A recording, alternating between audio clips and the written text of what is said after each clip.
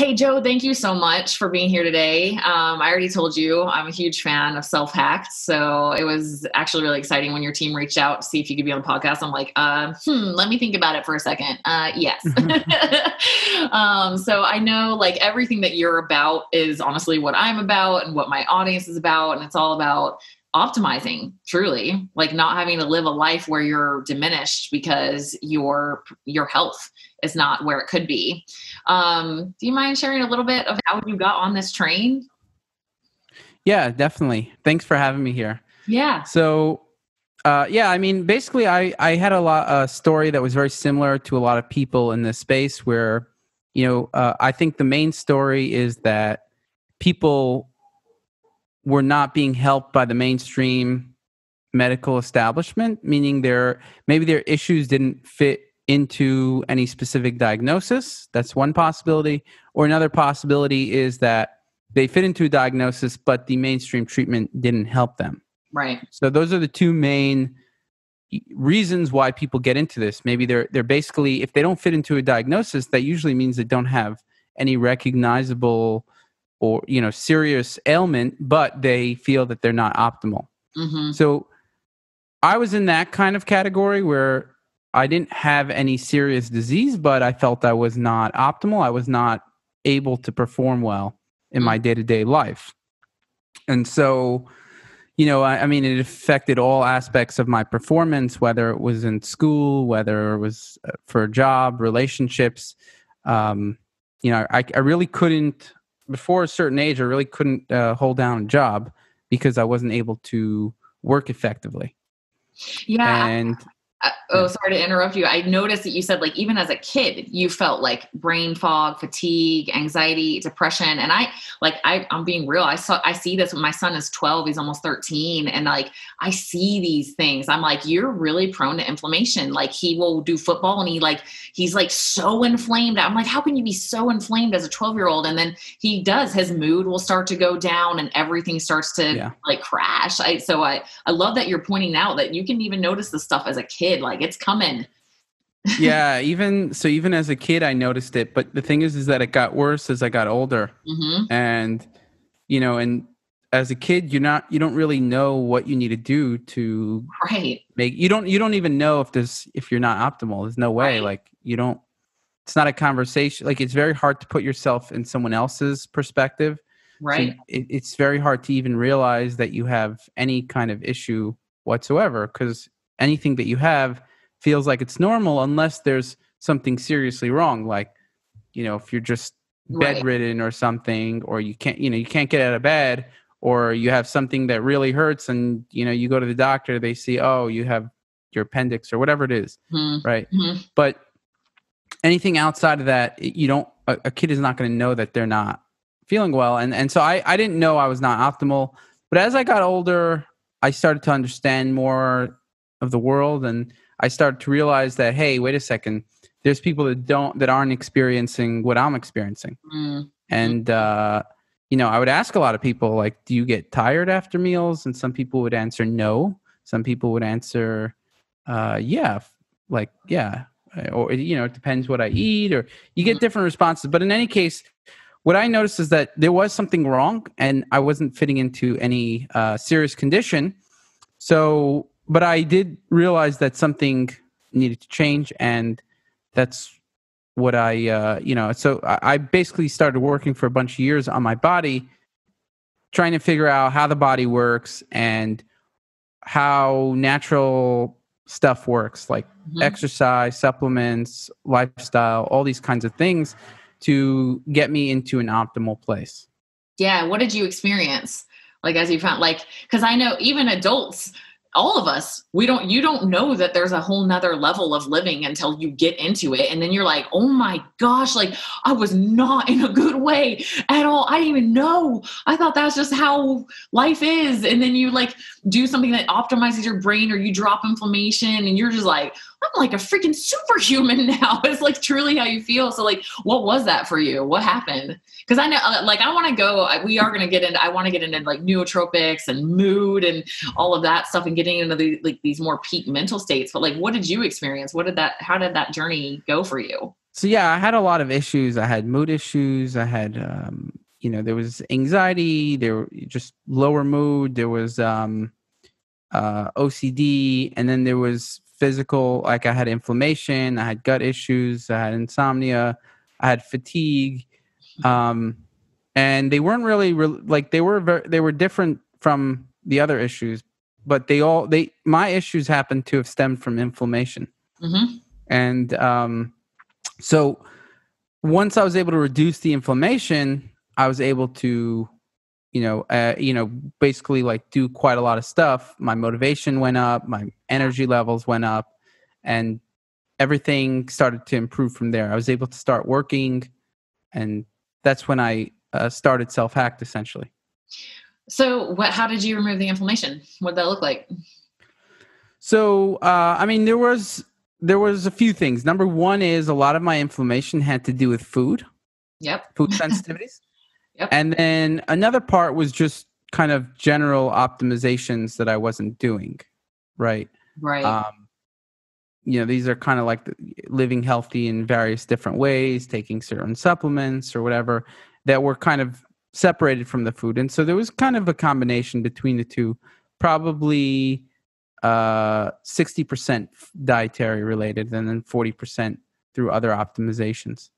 Yeah, I love it. I mean, was it Hippocrates that said like inflammation is the root of all disease and that food is your medicine? I mean, truly, like Dave Asprey's book, Game Changers, he like all of the health experts he has interviewed, he would ask them, what is the number one contributor to you being a game changer? And they're not all health experts. Some of them are just business badasses, but like the number one thing they all said was the food I eat. They know, and I know too. Just like you, like I'm like, if sure, can I get away with eating donuts for lunch and like not get fat? Yeah, because I don't ever do that. So like if I do it one time, it's not gonna be a big deal. But do I know that? Am I gonna have like a super drop in mental performance for the rest of the day? Yup. Like so, it's like. Do I want to deal with that? No.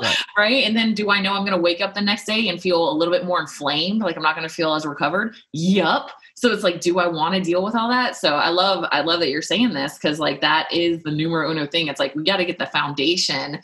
Stop putting inflammatory crap in your body as like the first fixer instead of having to combat it with all these supplements and whatever. It's like, don't inflame the crap out of your body in the first place. And I bet, I'm kind of curious. This is selfish because my son who's 12 that I know is prone to inflammation, he like loves sardines. He loves seaweed. He loves anything that's omega-3 rich. He's like Gollum. He's like, my precious. I mean, he's like devouring it. And I'm curious if like you were ever drawn to like foods like that would help combat inflammation when you were going through that phase from like kid to adulthood. That's a good question. I mean, I'm not sure. I don't think I was able to realize what was giving me inflammation or not. I kind of was just buying into the mainstream of what's healthy and what's not. So I would eat a lot of whole wheat bread and stuff. Right. And that wasn't good for me. So I don't think I was able to like if I did eat, I remember eating sardines at one point because I, read it was healthy. Yeah. But I would eat it with like whole wheat bread and I think it's a little hard to tell what is like where your inflammation was from. So one of the things that we did, and this is why genetics can be very important, is we focus on a certain topic. So we take the genes that are related to food sensitivity in some way or another, whether directly or indirectly, and then we have a report around that, let's say. So that can help you see what your risk is with regard to food sensitivities, because it is a little difficult to know if you're sensitive to foods. The holy grail is, the best way to check is through an elimination diet, but also now we have a food sensitivity report that you can look at which genes are increasing your risk for food sensitivities. And Yeah, I love that because I'm a huge fan of this too. And if you guys don't know, so self-hacked also, Joe has now, it's selfdecode.com. You can go there. I'll put a link in the show notes too, but you can take your, do you guys do like, are you analyzing the raw data from like 23andMe or these others, or can they just do the full tilt thing with you guys, or how does that work? They can do the full thing with us, Okay. or they can, if they already have an existing file, then it's probably not necessary to buy another one. Okay, cool. So we can take your DNA and run it through all these major health markers and see what your predispositions are. Of course, there's epigenetics and all of that, and you can change your genes. But if you have both copies of a gene mutated that are correlated with you being able to, let's say, MTHFR is really common, to be able to like extract folate out of food and turn it into the active form, you've got double mutation on that. Like your likelihood of being able to do that is in the crapper. So you might want to take a look at that and see if maybe your chronic fatigue is related to MTHFR gene mutations, or like this one you're talking about. I look at this too with my clients. I'm like, genetically, you are likely to have issues with lactose. Do you find that to be true? And they're like, yup. And what's really cool about it though, is like, sometimes people know that they have food sensitivities. Like they kind of know, you kind of know that you don't do great with dairy or you don't do great with gluten, but you don't want to face it. And you just keep eating it and your mood goes to crap. You have anxiety, you have depression, you have inflammation. You don't feel like working out. All of these things are happening. And sometimes just seeing that freaking like an analysis on the DNA and says like, look, you have genetic mutations here. Like this is an issue for you, can get people to actually freaking pay attention and wake up and make those changes that they need to do. So it's kind of cool to get like scientific backup on those food issues. 100%. But, and it's not only that, it's also when you're, let's say, downloading a certain report or topic, you can get the recommendations that, let's say for food sensitivities, it's things you can do to lower your food sensitivities based on your genes. Cool. Now, not always can you get rid of them. Most of the times, like a lot of times you can't, but you can counteract certain genes that you won't have as much negative effects. I love that. Yeah, I went through self-Decode. I use that. I'm like, this is amazing. You guys, just so many reports and so much information. That's the biggest thing about self-hacked that I love is like, it's not just like surfacey information. It's not just like, here's a few tips. It's like, nope, we're going to go all the way with as much information as you could possibly ever want on that topic. I love that you've done that both on self-hacked and in self-Decode. So it's really, really cool. If you want to geek out on yourself and dive deeper, like you guys have created such an amazing resource for that. Yeah. Thank you so much.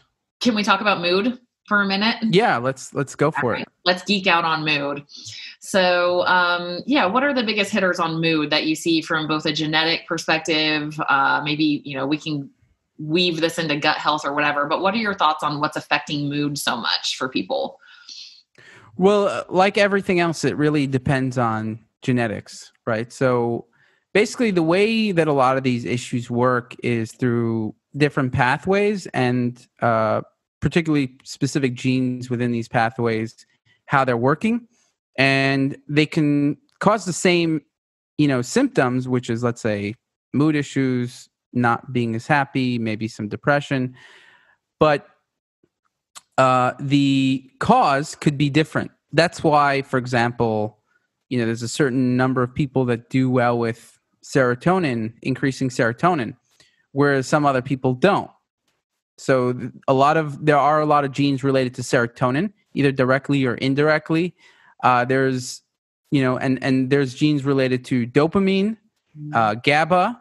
Mm-hmm. There's genes related to like certain hormones, especially oxytocin. So you know how oxytocin is like a positive hormone, and that actually has an impact on happiness. There's genes related to the cannabinoid receptor. And so the cannabinoid receptor, basically like we all know that if you smoke pot, you feel really happy. And so that it's very clear, there's a very clear way to experience that, basically like the cannabinoid receptors are very influential when it comes to happiness and mood.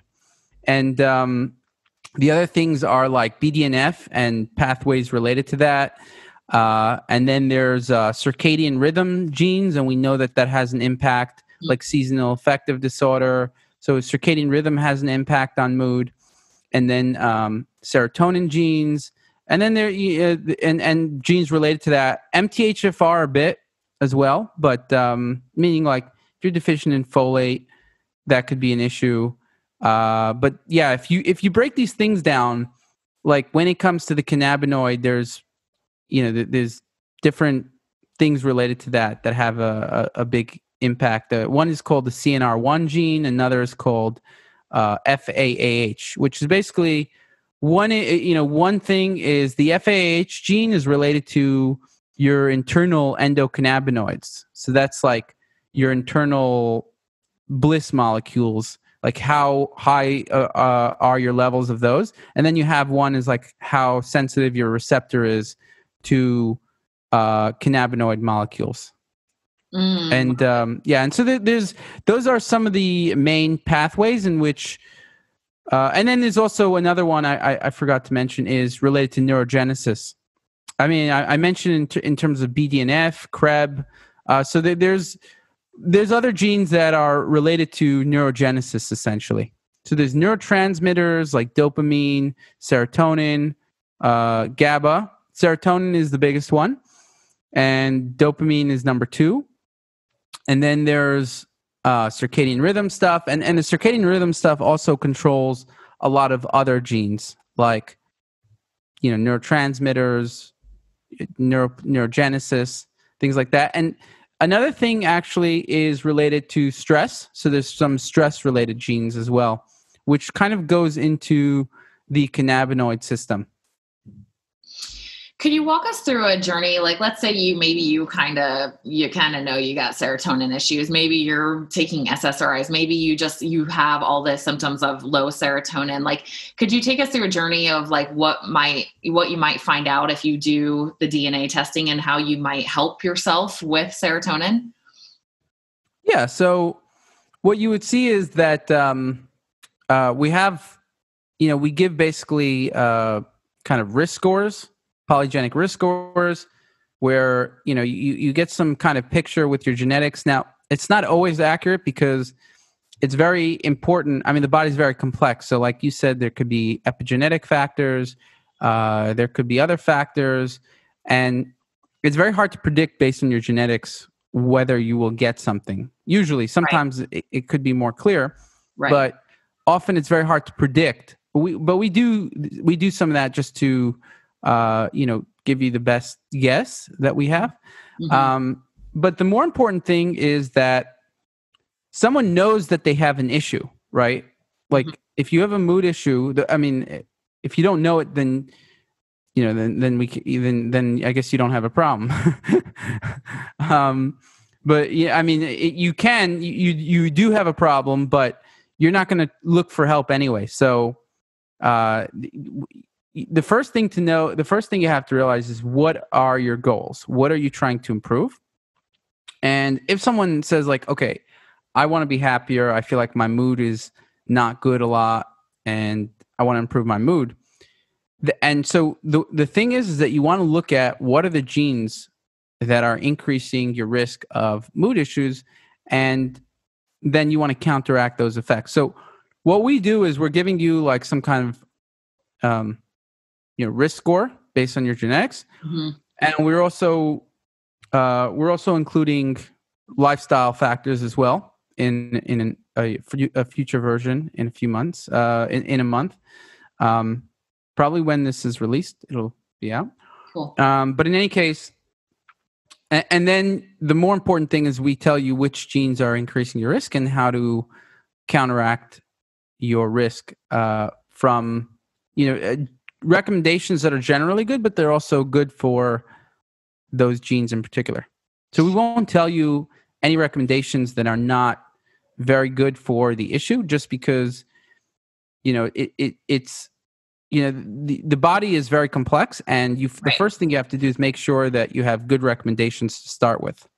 You don't want to, you want to make sure that, okay, these are things that are very good for mood, and then you want to categorize it, prioritize it based on which ones are most relevant for you. So we give you that prioritized list as well.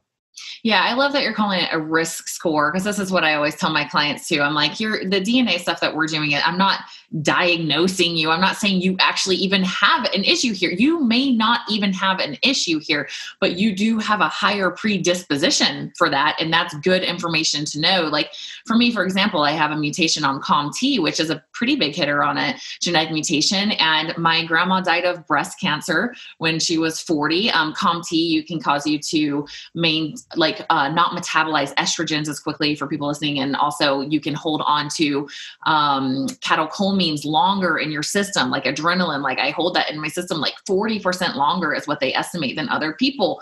That's good information for me to know that I'm predisposed to be that way, so that I can make sure that I'm doing things like eating cruciferous vegetables, which help me metabolize estrogens. I also take a supplement called DIM, because I just feel, which is basically cruciferous vegetable extract, because I feel good when I do that. I make sure like I'm not doing too many things to stay high adrenaline all the time, because I don't want to take the risk of running my adrenals dry full of all my electrolytes, right? So it's cool to see like, here's some things that you are a little bit higher risk for, so you can be on top of those things in your health protocol. It doesn't mean we need to identify of like, I have this, sometimes people come to me and they're like, I have a genetic disease, or they'll say something like that. And I'm like, oh, right. What is it? And they're like MTHFR. I'm like, that's not a genetic disease. Like everybody got that. Like you just need to make sure that you might want to take activated folate. You don't have to like identify with like having this major health issue, because we all have mutations in our genes. So I love that you're calling it like a risk. It's more of an awareness, right? So it's like, do you high C-reactive protein, and then you go back and you look at your DNA and you're predisposed to have high C-reactive protein? That's a cool overarching picture for you, because now you can see like, I need to be a little bit more on top of fighting inflammation because I have this predisposition. So it kind of like gets it into your soul of like, I need to be on top of this for myself. Right. So that's what 100%. I love. Mm-hmm. Yeah. And so something like MTHFR, I wouldn't, like you were saying, I wouldn't focus on specific genes usually. Even MTHFR, I would focus on, if you're having a mood problem, one of the ways that, let's say, and this, if you're having a mood problem, the MTHFR could be involved in other things, but you want to deal with the issue, and then you could dive into the genes, rather than looking at your genes and then saying, I have this issue because I have this gene. No matter what gene you have, it doesn't necessarily mean that it's expressing in any given way. It really has, it interacts with a lot of other genes. Right. But let's say in the mood report, we have 2 genes that are related to folate. Mm-hmm. One of them is, FOLH1B. The other is MTHFR. But, you want to look at, like, if you're having a mood issue, and we know that folate can be related to mood issues, but not with everyone. Mm-hmm. And so if you're having, let's say, risk from these genes, you want to try folate and then see if that helps. And and if that doesn't help at all, and you also want to check your labs. So the great thing about Self-Decode is that we also have a lab platform inbuilt there that you can upload any labs that you want and get a more holistic picture of what you need to fix. So, let's say the proper way to do it would be like, okay, what is the thing that I have an issue with or I'm trying to optimize? Mm-hmm. And then you would look at your report. You say, okay, I have these folate genes, let's say. Could be MTHFR, could be the FOLH1B gene. Or if you have both, then that's even more. But you then want to look at your folate levels, and maybe even if you have decently high folate levels, you still want to maybe try it out and see if you notice any difference. And if you don't notice any difference, then your problems are probably not from folate. Yeah. But, if you still have the variations, you do like the MTHFR variation, you still want to make sure you're getting, either natural folates from vegetables, or you're taking some supplement that has the methylated version. Yeah. I love this, because I love taking DNA, like looking at it and then, but stepping back and looking holistically at like everything that you're doing, kind of like what you mentioned before with food. So for example, if you guys are listening to this and you're not familiar with these neurotransmitters he's talking about, dopamine is associated with drive, ambition, creativity, caring about what's happening in your life, feeling confident, more executive thinking, decision making. If you're struggling with those things, might want to take a look at dopamine. Also, food And weight as well. and what? Weight, addiction. Yeah, addiction, addictive behaviors for sure. And I see dopamine all the time, especially with my high achievers, which I find very fascinating. And I think that I truly believe that some people have fueled their addictive behaviors looking for more dopamine into success behaviors. So these people will tend to be very fit, very business driven, very successful, right? But they're kind of like, hello, I'm like raising my hand if you're not watching me on YouTube, because I know this about myself. I do have tons of double mutations on dopamine genes, and I'm aware. So I take tyrosine every morning to help build that. I eat foods full of tyrosine. I'm constantly trying to build my dopamine, but I do recognize that I have some of those addictive tendencies. I've just funneled those addictive tendencies into things that get me what I want out of life instead of things that will destroy my life. Because you can just as easily funnel that into sex addiction, gambling, drugs, alcohol, all those things. Serotonin would be like, I call serotonin the grandma molecule. I'm coining that. Serotonin to me just feels like happiness, like love. It feels, and there's other mood aspects associated with it. But most of all, when I see people low on serotonin, I mean, we see a lot of anxiety and even further things that kind of look like mental illness. Honestly, it can go that far when serotonin is low. Yeah. But it has impact on confidence as well. Yeah. And just like not feeling like, it's like you feel disconnected, like you just don't care or love anyone. And when serotonin is at healthier levels, it's like, oh my gosh, you're so beautiful. I love you. Like that's right. Kind of serotonin. That's why I call it the grandma molecule. And then GABA, it would be like not having any brakes on your car. That's how your brain feels with low GABA, right? And a lot of that is gut issues, so maybe we can segue from there.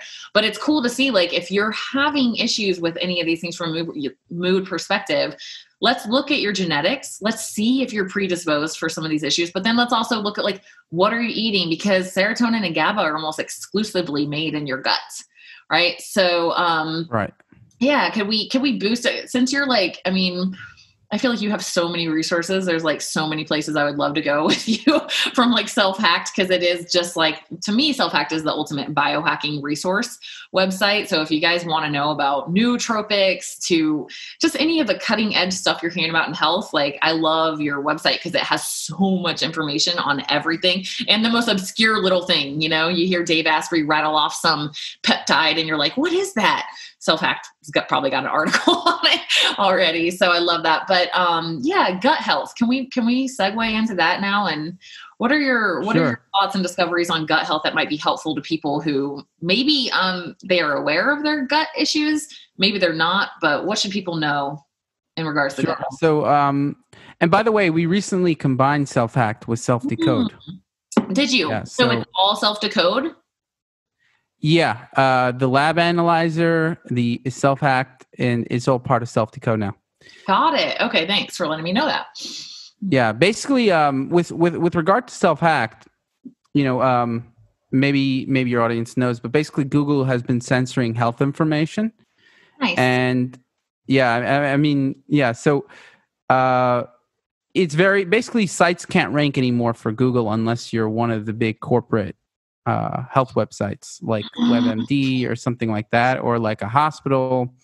And what we did was we was like, okay, we have all these great posts, and Google was ranking us a lot.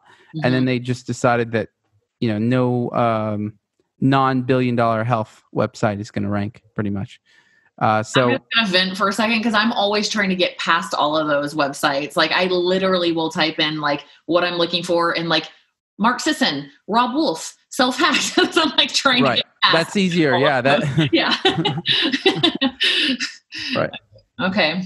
So but what we did is we decided to combine it with Self-Decode.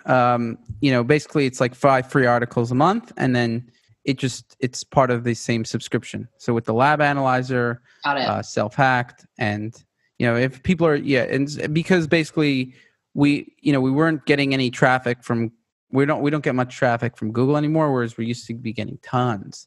And then so it's all one part of one thing now. Got it.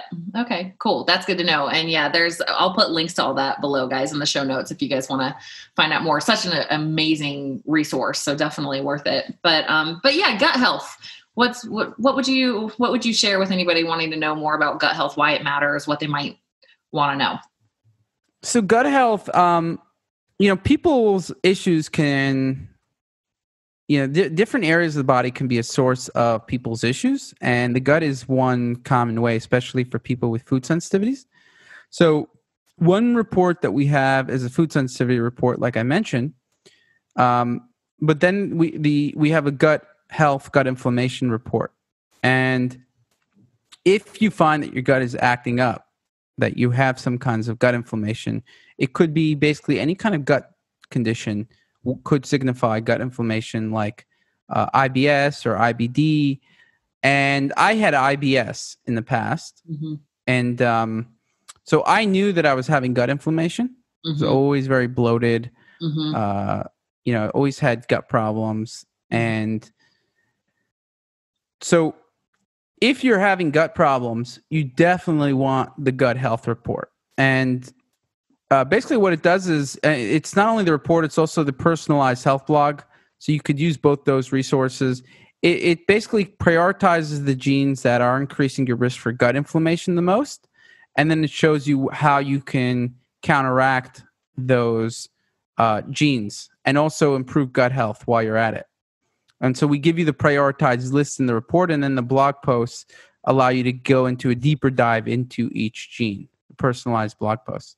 Yeah, that's awesome. Like for me, like I'm just like gut health is health. It is like, how they call the gut the second brain. I'm like, the first brain. It's really important. Like a reactor.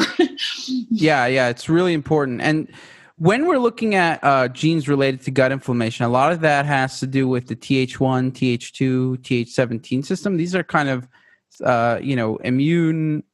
These are like immune profiles that either make you more susceptible to inflammation from food or less, or just general susceptibility to inflammation in your gut. So that has a lot to do with it. Mm-hmm. Also, there's like genes related to like alarm bells, like the toll-like receptors. Those have an effect. But basically, there's quite a few genes that are related to gut health, and you want to see which ones are increasing your risk of gut inflammation. The HLA genes could be important. And so, I think, it's definitely something you want to find out. And that's something that helped me personally quite a lot. Yeah. Oh, for sure. I mean, because it comes from, it's not just, the mental health aspect is a huge aspect. And I mean, I can't tell you how many people have come to me and they're on SSRIs, they're on lots of things and they are not in a good way. And I'm like, so how bad is your gut? It's not like, oh, do you have gut? It's like, how bad is it? Like, what's going on? And right. That, like, I can't even believe, like you were saying, I had a friend I was putting through keto, and he's like, this is the first time I've been able to work a full day, like ever. Like I've never worked a full day. Like I literally just couldn't before. Like, I don't even know who I am right now. And I truly, a lot of that I believe was gut healing.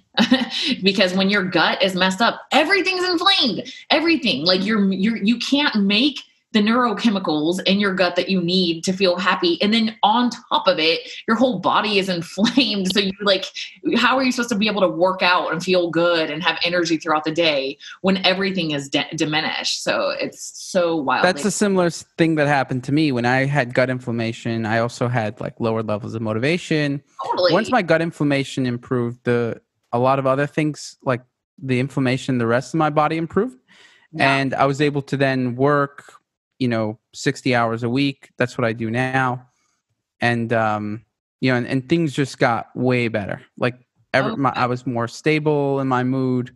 So for me, a lot of the issues were gut related. Mm-hmm. And I think a lot of people have gut issues. Mm-hmm.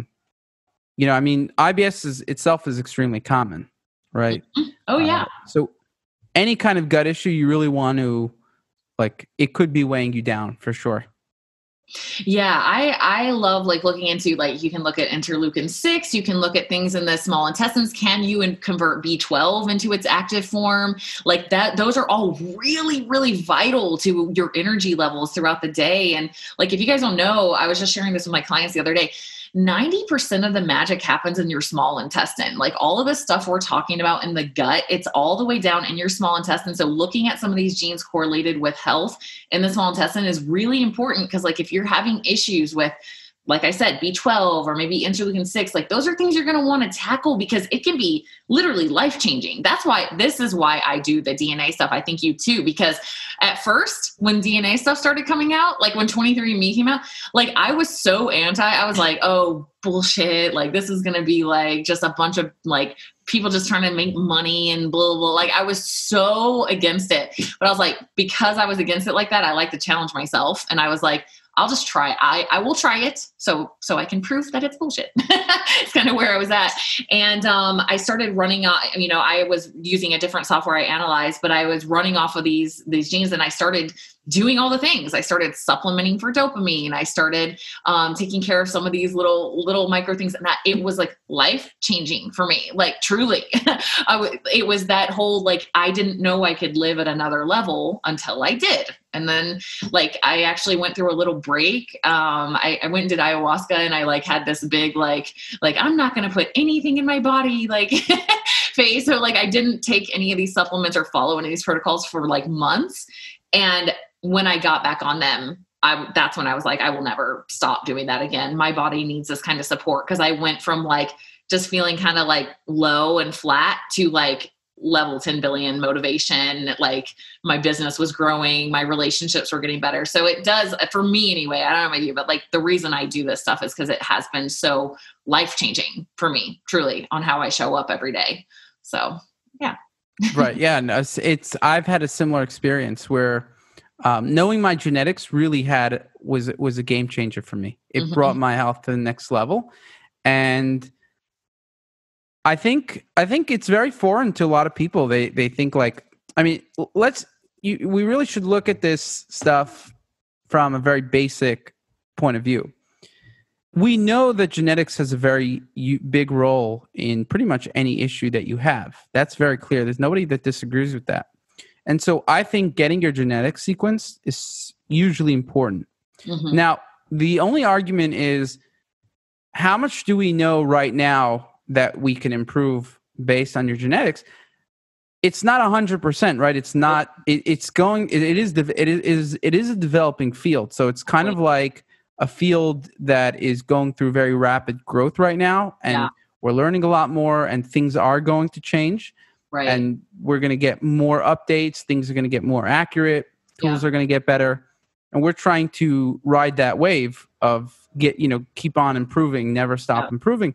Yeah. But right now, I would say it still has, a significant impact. You can learn a lot from your genetics. And I think it's something that, if you're taking your health seriously, it's something that you should do. Yeah, I think you nailed it on that. I think it requires, I don't want anyone to get religious here where I totally subscribe to that belief. And then we found out something new and screw it all. Because you have to have an open mind here to know that this is an emerging science. No one, right. Duh, obviously we don't know everything about DNA. Okay, poof, create a human.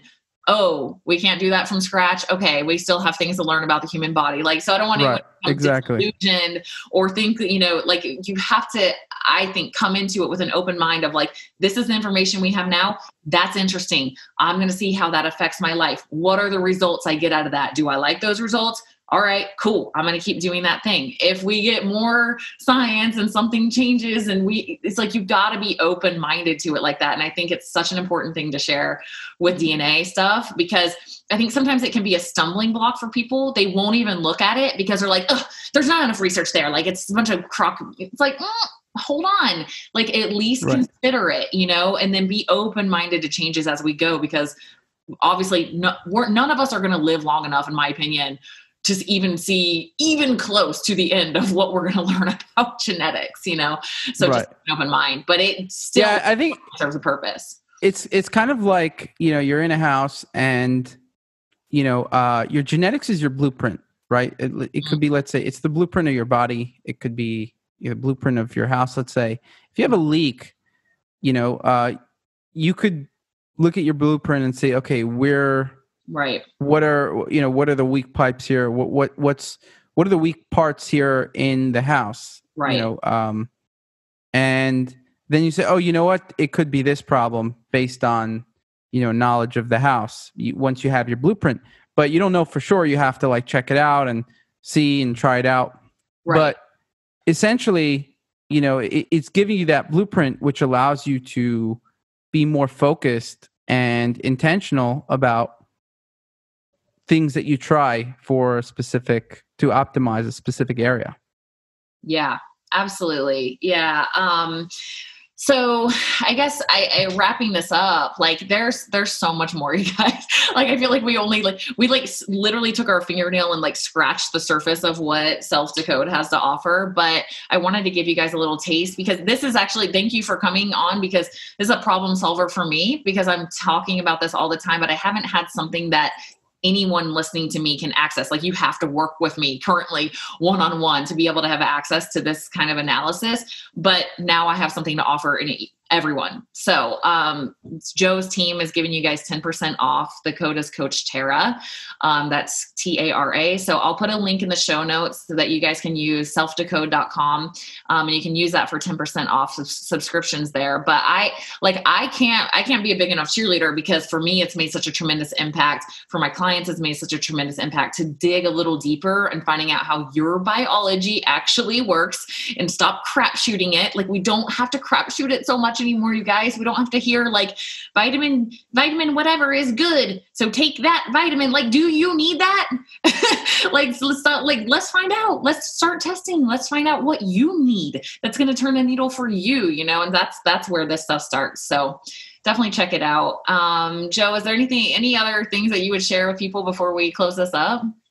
Yeah, I would want to just mention what topics that, for example, certain topics that we have for, we have a focus on the brain. We speak about longevity, weight, post-trauma, anxiety, focus, pain, nutrition and diet. These are kind of thyroid. We have fitness, and basically these are like a lot of topics that we focus on. So we have reports on these topics, and then we also have like the personalized health blog.